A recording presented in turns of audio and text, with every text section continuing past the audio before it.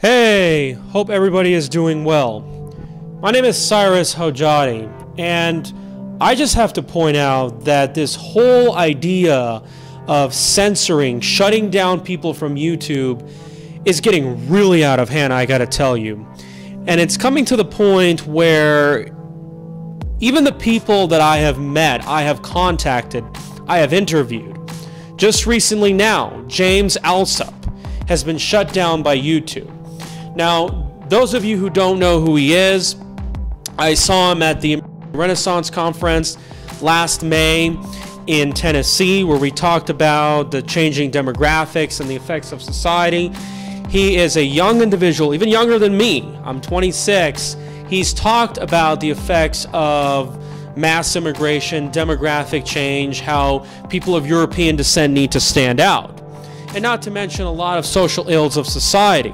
And he's been brilliant on a lot of other topics. He's even debunked elements of even the right about how they worship capitalism too much, and he has debunked elements of the left, how they've gone so far when it comes to this idea of bashing traditional roles, genders, and families. So anyway, his channel has been shut down. Now, he has done some videos, it has been shut down, but it is just very, very shocking to see what's happened. Now, yet again, it was pretty obvious he had like, gosh, 450,000 subscribers.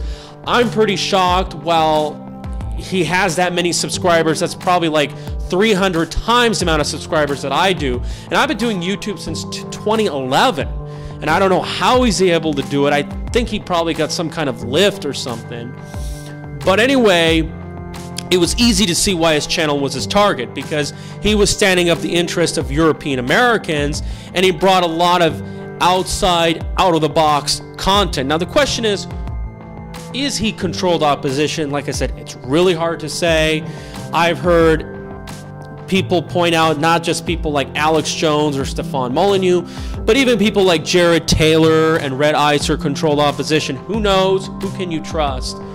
But then again, I do not support, obviously, and everybody should, that YouTube is cutting down on these channels. And this has resulted in people realizing that not only the people are moving to other platforms like BitChute, which I will tell you, I did upload a video on that site, but they're also cramping down on, from what I've heard, left-wing type people like this guy Kyle Kulatsky and Majority Report. I don't know how to pronounce their name. Not to mention, they're also cracking down on just, in general, alternative content, different content. It could be about the financial market. People who talk about other topics like perhaps pets, cooking. Even if I were to have a video and talk about urban planning and architecture, they can be shut down, because once again, a lot of the things I talk about, even though they don't have to be political related, they can certainly be outside of what the establishment wants. And this makes me think, look, if they keep shutting us down, then this makes us think maybe the things that we're saying is really, really true. When they shut this channel or that channel, I assume that their content was really relevant, it was important, it didn't cause any harm or threat or anything. Why should it violate any community standards? This is insanity.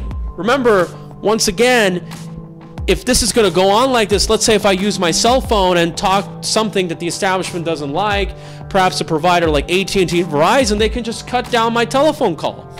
Now, of course, that would be a lot harder to do, because then they'll have to hear every single telephone call that's happening. YouTube is something when it's published, and it stays there until it has been removed by the user or somebody else. And the question is, will they start coming after me? Now, I know that my channel only has about 1,600 subscribers. Nevertheless, I did see that YouTube has put my content in terms of age restriction. I do believe one of my videos did get flagged because I was filming a clip on my computer screen about this so-called gold pumper Mike Maloney, which I've done videos, and I will do more videos about him pretty soon.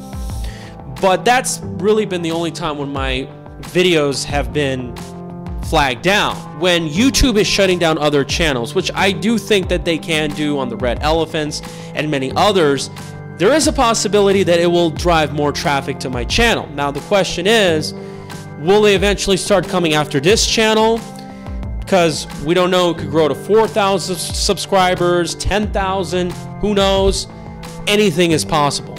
But what you need to do is you need to save my videos, and we have to all start encouraging to putting videos in other platforms to getting the truth out. Because once again, you know, a lot of the news and information I provide, like the drag queen video, it is really a true alternative to perhaps news agencies like The Sun, Review Journal, all these other local channels that's really, really out there. So let me know what you guys think. I think it's very, very harsh. I really believe that James Allsup was really onto something. I think that he has really professionally helped the alt-right movement much, much more effectively, probably more professionally than individuals like Matthew Heimbach and Richard Spencer. So what can we do to really bring back his channel? I don't know, maybe this guy will just move on with his life. Maybe he's just probably done, and he's probably earned a lot of money YouTubing, so perhaps he can just, who knows, retire early.